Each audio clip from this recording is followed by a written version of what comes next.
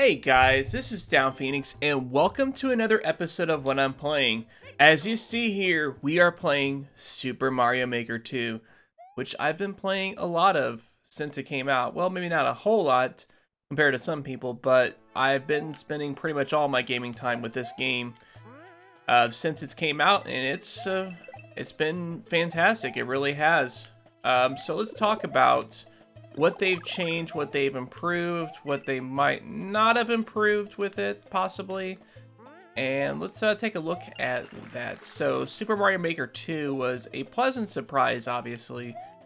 The first Mario Maker was the game that got me to buy a Wii U. I held out for quite a long time, and got trolled there. But I held out for quite a long time during that era, but Super Mario Maker was the game that convinced me. It basically told me that I needed to get a Wii U, that I needed to be part of what this game was all about, and I enjoyed it quite a lot. I played a lot of Super Mario Maker back then. I made probably over a dozen courses that I uploaded at least, and just had a lot of fun with it. And so Super Mario Maker 2 was obviously a no-brainer, you know, because of being a big fan of the first game, duh, you know. But they've done a lot more than I expected them to do with that game. I thought they were going to kind of play it safe a bit with Super Mario Maker 2. Basically make it a more of the same kind of affair. And that's not the case. There is a lot of new stuff. For example, of course, we have the Super Mario 3D World stuff, which obviously it's not the stuff where you can move in and out. It's just side-scrolling portions of that game, but it's really cool that they added that in there. And they even have an empty spot, which kind of suggests that perhaps there will be some kind of add-on or DLC down the road. Whether that's going to be paid or going to have a cost, it's tough to say, but that's really cool that they're going to do that. Now, if it is paid, I hope to make it to where you only have to pay to make courses in that template, and they still let anybody play in those course templates. Because it would suck otherwise, I would think, you know, if they're gonna charge you just to play those courses. Plus, that'll kind of alienate the community a little bit, because only people that have that template is even gonna have the ability to play those courses, and that would be a bad idea on their part. I'm not sure if there's anything up here yet. There's a door up there. I might need to go to that door. I don't know. I'm just playing on Endless Challenge, just through normal difficulty. Stuff that's not too challenging, so I can kind of talk about my thoughts on the game. So, first of all, they added a story mode, which is really cool, because in the first Mario Maker, they didn't really have a real story mode. They just had basically a set of levels that you could play. Like, there was like 10 sets of 10 levels or something like that to progress through that, and it didn't really accomplish much. You got to unlock a couple of things, but it could have been better. Yeah, it definitely could have been better as far as that. They improved it quite a lot with the story mode. For example, they have this whole silly story about rebuilding the castle and all that stuff, which is pretty cool. You get to kind of do little side missions for people, and you get to play a large variety of levels, and the amount of creativity that's on display from the first game to the second is astounding, because in the first game, Nintendo's creativity was kind of limited, and it wasn't until other people got their hands on the game that we really got to see just what people were capable of with the tool set, making all these crazy levels that really kind of push the envelope. You know, they were able to make levels like the auto-scrolling levels, of course, which was really cool. You know, the levels that basically play themselves. The levels that use the functions such as the sound effects and music to kind of make like a symphony of sorts. Just all kinds of interesting little ideas that Nintendo themselves didn't really implement the first time around. But obviously they saw what their tool set was capable of for this game, and they added a lot of really cool Nintendo-made levels that really take this stuff to heart. Now, of course, the community is already hard at work making new levels with some of the new tool sets that they have, as well as recreating you know, fan favorites from that original game. And it's been a blast. It's really been a lot of fun to see all of the creations, both new and old, kind of making a comeback with Super Mario Maker 2. So, no complaints with that, I tell you what. And, yeah, it's just been a good time, guys. I hope you get a chance to check this game out if you have a Nintendo Switch. If not, this game is very likely a reason to get one. You know, you're very likely going to want to have a Switch. You know, after seeing what you can do in this game, what you can play, all this crazy stuff. Yeah, I don't know how I can get up there exactly. I guess I'm just going to go down here and we'll just activate this checkpoint, because why not? Crush this little guy that shoots the wrenches. Kind of weird. It's kind of weird that they still have those characters, because they look kind of like little handguns, and you figure that, you know, some kind of like family rights activists would have got Nintendo to got rid of that character design by now, but they didn't. Ah, great. I'm kind of screwed now, ain't I? Guess I can go this way. Ah, okay. I was like literally a quarter second too late there. So that's not a good good way to start that off. But this person at least was fortunate enough, or generous enough rather, to give us a checkpoint of sorts. We're definitely going to be taking advantage of that. Let's get our mushroom though. This is kind of an unusual stage design, I must say.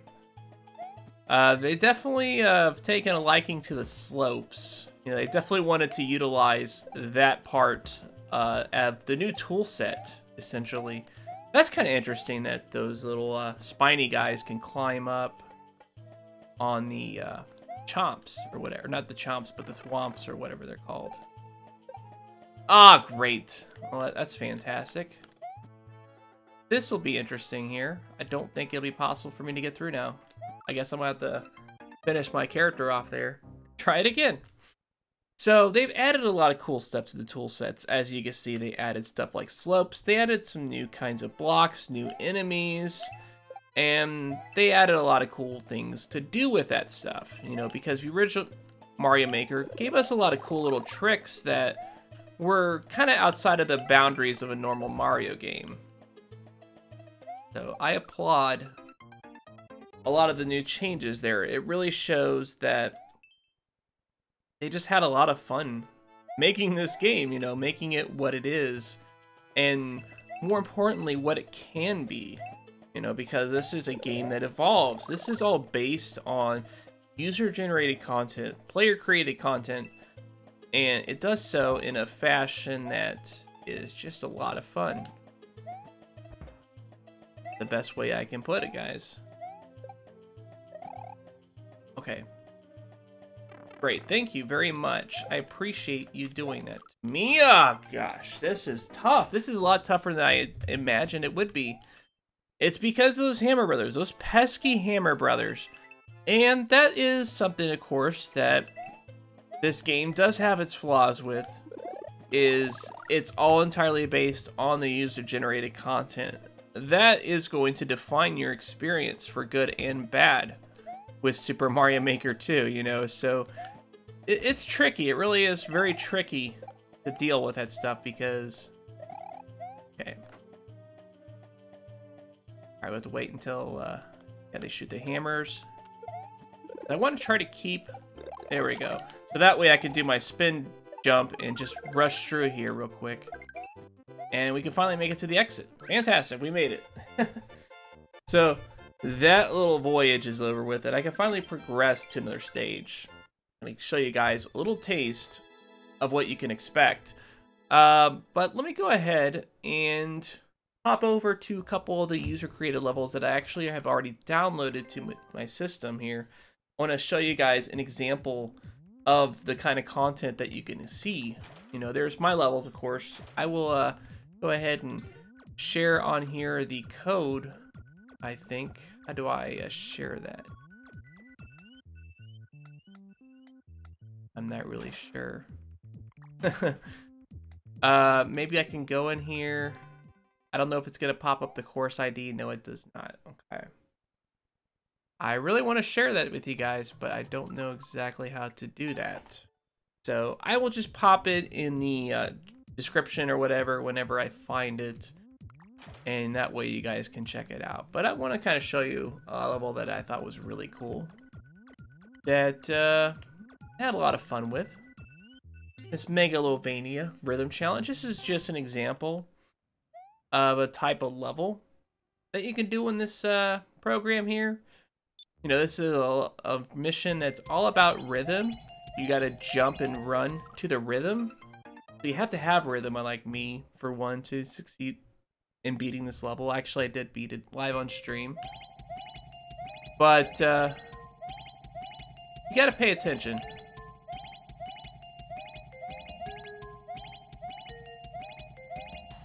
So this was a demonstration of what you can do with that, because with those particular music blocks, it kind of plays a song as you run through. Oh, great. Messed up there. There, I probably could have done a little better with it, but, you know, it's just a little demonstration of some of the cool stuff that you can pull off with this game.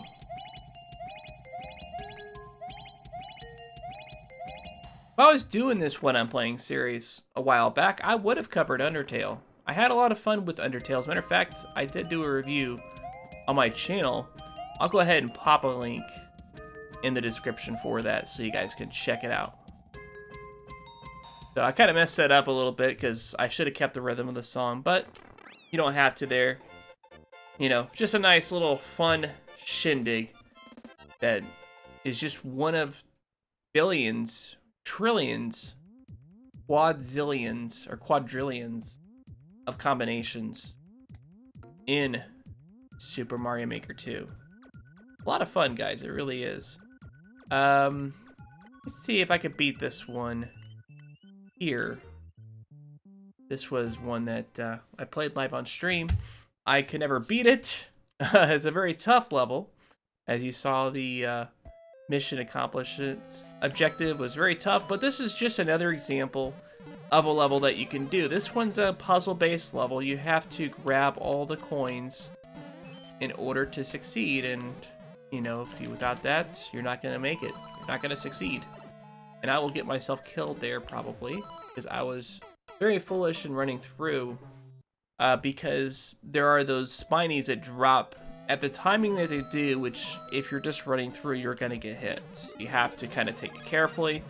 You know, there's a little bit of trial and error, I guess is the best way to put this here. So I'm gonna have to be careful here with proceeding here. Now we can jump safely across. There is a spiny right there we have to keep in mind. And another. Great. Thank you very much, spinies. Go ahead and move on here.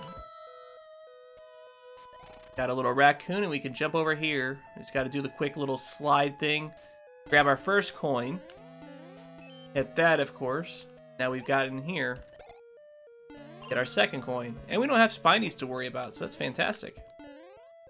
It's really not a tough stage, but I never beat it because of the secondary segment of the stage, which, you know, I was limited for time during that live stream, so I couldn't just go and constantly play the stage over and over. You know, I was crunched for time. So I've got a little bit of puzzle element here. Got to use these conveyor belts in a way to get that plow block so I can defeat Giant Plant. We'll just go ahead and kick it into it, because why not? Alright, I wonder if flying is really going to be much of a thing to worry about in these Mario Maker games. Probably not. You know, a lot of people have very different design philosophies from Nintendo with this game, but it is kind of fun to see someone pull out a Nintendo-like stage with the tool set, you know, and basically do their best to emulate Nintendo. You know, it's really cool to see that kind of contrast and difference there. Do that. I didn't want those turtles to possibly get stuck in there and screw me over. Now we've got the last one right there that we need to get. Now there is a P block I could have used. Yeah, right here. We can use this fancy dancy P block to get what we want instead.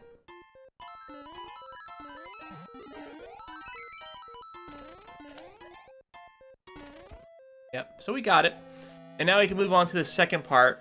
Maybe I can beat it live here on this video. But it's a little ridiculous because it's just basically a giant death trap. A lot of stuff here that's ready and willing and able to kill your character. So, yeah. I think I had to tank a hit there. Oh, great. Thank you. Thank you very much, game. That's not at all what I intended to do. So, I have to redo that part and probably take the hit again. I mean, I guess you probably can get through there with Big Mario. I'm sure you can, but it's going to require, like, extremely precise timing, which I don't really do very good. So I'm just going to tank the hit, and hopefully I don't get hit again. Go. Alright, so we have to manipulate the spikes in a fashion to not get hit by that one there. So, like I said, very tricky. Very tricky indeed. But it's a lot of fun. I enjoy levels like that give you a good challenge, but not like a crazy trolley challenge. You know, a lot of people unfortunately make levels like that. My first couple levels I uploaded, not exactly the best levels, but I didn't spend very much time on them either. I just kind of wanted to put a couple of things out there for you guys to try to challenge yourselves. At least I didn't do nothing like my friend Alex here, who was clearly punishing me for a level I made with the original Mario Maker. I made a level called Flappy Mario where you had to use the cape basically to do like Flappy Bird, and it was a very trolly level. And I never could even clear this one jump here. To even proceed with trying to play this level here, it requires super precision. Because you can't go too low because you're going to hit that bottom spike. You can't go too high because then you're going to hit the top spike. I know for a fact that you'll have to use the R because it gives Mario a little bit of a floaty property. But you have to jump and then use the R because it functions a little bit differently with this palette versus the new Super Mario Bros. Palette. I think this is the Super Mario 3D World palette instead. And the mechanics are just slightly different. So a lot of people will be wondering, well, why do they even have the different palettes? Why not just add the power-ups from Super Mario 3D World to, Super Mario U, But, like I said, they do function a little bit differently. So, anyways, Alex got his just revenge on me. And I'm sure that maybe by the time he has a chance to watch this video, he's about to have his first kid, which is going to be fantastic. I appreciate it. And he's been a long supporter of the channel. Not much of a commenter, though I've noticed. Maybe I can get him to comment on this one. If nothing else, just to laugh at me still trying to beat his level and failing. But anyways, I hope you guys enjoyed this episode of what I'm playing. I'll be playing Super Mario Maker for a while. I'm not even sure what game I'm going to cover next, because I really haven't been playing much else. But I will think of something. Maybe I'll just pull something a little bit out of the backlog, something I've played recently. And we'll talk about that, perhaps. But till then, Downphoenix out.